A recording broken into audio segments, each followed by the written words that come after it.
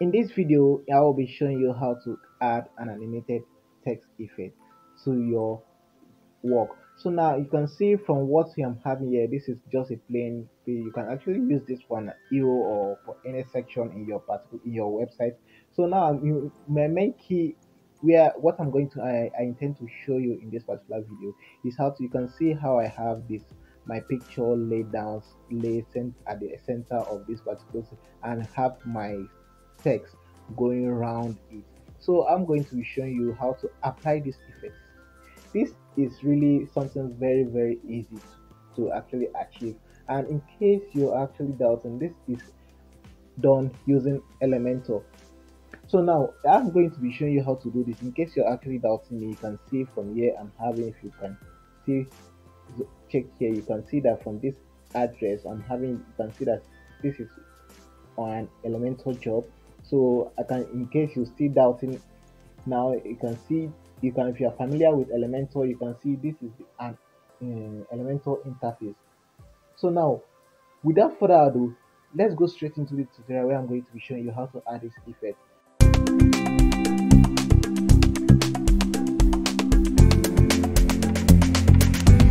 Okay, as you can see, I went ahead to create this particular section.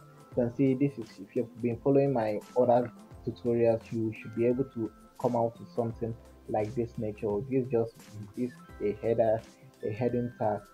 That's my, this is my a heading. So actually could just use it to display my name. Then we have here have is a normal text body. Then we have a button here.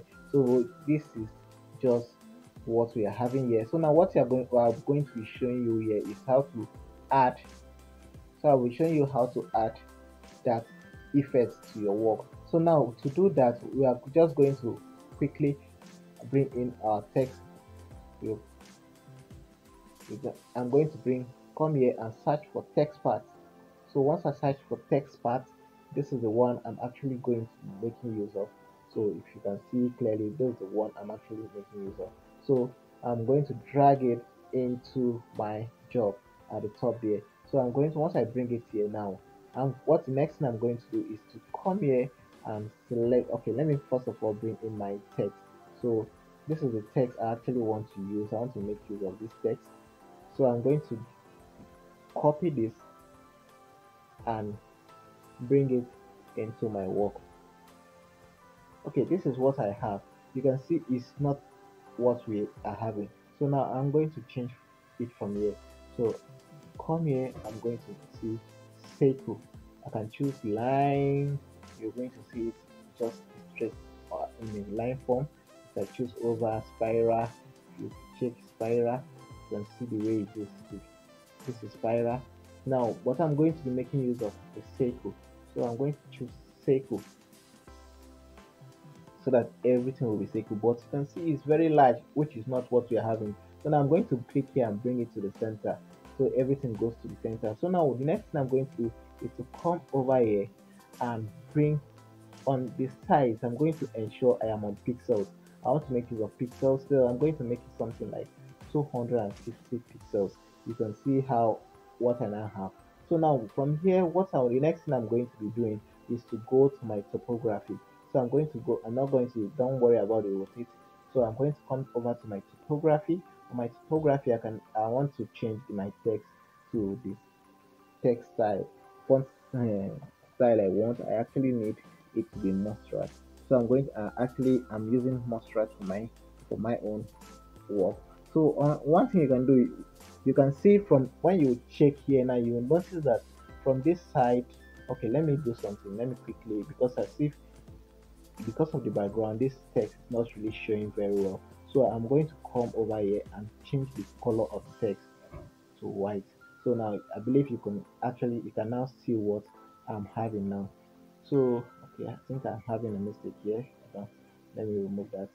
So when I come to the ending, all right, I've removed this, the text intended to remove from the side. So now what I'm going to now do, if you notice, you can see that from here to, it's not actually complete. The circle is not complete.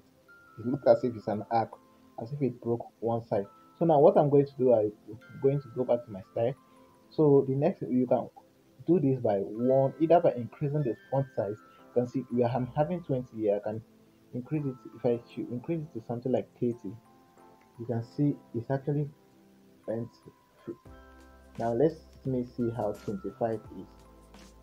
25 is not free also. Okay, you can see by the time I click it will actually go, but if the text is looking too big and it's not actually looking appealing to the eye, so what I'm going to do, I'm going to return it back to the default 20.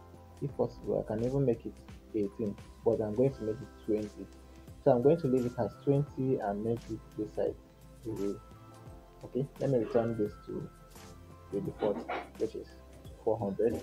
So now what I'm going to now do is, on this particular side, if you check down here, what the I want to intend to do now, I'm going to go to the line height. When you can see we have word spacing, we have lettered spacing, we have spacing. So I'm going no, I'm not going to go here. I'm making use of the lettered spacing. So you can make use of word spacing still. It will be space, there will be space between the words, but I don't want that. It's not going to look beautiful. So I'm going to undo it. Now I'm going to make use of the lettered spacing. So you can see by the time I start increasing, you can see that it's going to fill in up to where I want it to be. So just continue doing it until you get the actual point you want it to stop. So I think 4.1 was okay. It's actually okay for this mark to work. So after from here, the next part I'm going to go into now is to come to where I have. You can see I'm actually done with this, but it's not rotating yet. Don't panic. I'm going to continue with that. So the next part I'm going to do is to bring in my image. So let's see how what we are going to. I'm going to. So I'm going to bring in the image. I'll put it at the down part of it. So I'm going to now come over here and bring in the image. So from here now you can see I actually brought in several versions of this image. I actually did this too for a purpose because actually want to show you something here. If you notice, this particular image is not a square image. If you see from the side what we are having here, you can see this is not a square image. Why the second one here, if you check, it is actually a square image. So now I'm going to first of all make use of the one that is square. So because in this for this tutorial, for it to actually get a perfect result, you actually need a square image so that it can be able to fit into this particular circle. So now let's see what we are going to be doing now. I'm going to go to my style, then come on to the width. I'm going to make this come to pixels. Now if you not remember, if you can remember, when we are doing this, I actually made use of 250 pixels for the width of this particular text. So now on this particular one, I'm going to be making use of something lesser than what we are having there. So I'm going to use, the other one was 250. So on this one, I'm going to make use of something like 220 pixels. So now I'll now come to where I have my radius. On the border radius, I'm going to make use of, let me make it 200 so that it will be perfect circle. So by the time I make it 200, everything is perfect circle. But now another question now, how do I take it to the center of that circle? So that is very easy. I'm just playing along with you. So now I'm going to come to advanced. When I come to advanced, I click on the select this, that unlink this particular side. Then I'm going to give a negative margin of about, let's say, 260. Let's see how it goes. 260. You can see this is it actually went in, but now I'm going to, if you notice, it's as if this particular side is not really at the center. So to do that, I'm going to click on this particular line on this text part and come to where I have the content, and I'm going to activate show the path line. So if you can actually, if you are really seeing very well, you can see when I hover over the line, over the text, you are actually seeing the lines of the text displaying. If you can see, if you can see where, see, you will see the lines of text displaying here. So now this is the line I actually activated. So if you check closely, you can see that it's not really at the center. What I'm having here is not really at the center. So what I'm going to now do is to adjust the text. I'm going to adjust this image to fit to the line of that particular So I'm going to adjust the negative margin until I get it to the point where I think I'm okay now. So on my own side image I'm using, I'm having, I think the center where I'm having is up to is 260 minus 264 pixels that actually went to the center. So now from here I'm going to now click on the text and go back and deactivate the part. I'll remove the show part. So now from here we have one more step to go. Now before I do that, I'm going to add that I'm going to now click on this image. I want to show you something. What if I actually use an image that is not a square? So now let's see how it's going to be. So now when I bring in an image that is not a square, you can see when I try to bring this and I bring it in, you can see it's actually difficult. It will be difficult for me to get the center of that, so it actually fits perfectly well into that center of that circle. So to do that, you actually need to bring in a square image for this, so you can so it be able to enter very well. So now, and the next thing I'm going to be doing is the text. Coming to the text, because the text needs to be rotated. So to do this, you are going to come to advanced, then scroll down to where you have your custom CSS. So to make use of your custom CSS, you will actually need a Elementor Pro. You need the Pro version of Elementor to actually do this. So now for you to be able to do this, now I'm going to be you dropping a link. So you are to check the description down below. You are going to see the link where you can actually purchase the Elementor Pro. So now I'm going to, once you've done that, if you still check at the description box below, I'm going to be dropping a link to where you are going to be getting this CSS file, this CSS codes. The codes you are going to be inserting to actually make this rotate. So just check at the description, you are going to see the code. So I'm going to just get the code, copy my, so I'm going to be pasting in the link the CSS codes so once I paste in the code, you can see everything is just rotating. So what you just need is just to get the code, the CSS code, and add into your work, and you are going to see this actually rotating. You can see this is just the code. So you don't really need to. Everything is just there for you, so you can just pick it in and start into your work. So now after doing this, you can see if you want to check the responsiveness of this particular work, you can see that from here, let's say when I come to the tablet view, you can see everything is just scattered. It's not looking the way it's supposed to look. So now what I'm going to do on the tablet view, I'm going to click here. Click on the, so let me say for the text first, I'm going to click on the text first. I'm going to come to where I have this. Then on the tablet view, I'm going to make it, let's say 250 still. You can see once I make it 250 still, it still balance it won't balance. Okay, I think the size of on the tablet view is okay for me. So now I'm going to now go to that of the mobile view. So once I come to the mobile view, I'll click on the mobile view. Everything is still scattered still. So let me still make it, say I want to reduce it to 250 and see.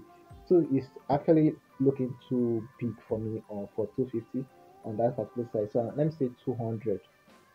Now for 200, now I'm going to make it on the image. I'm going to click on the image and come to the image width, then pixels. I'm going to make, the other one was 200, let's say 190. You can see 190. Okay, let me make it 180. 180. 180. Then I'm going to come to the negative margin and deactivate this, then make it negative margin. Let me say 180. Doesn't go. So let me see how. So let's say 200 or 240. 240 is quite much, so let's try a lesser one.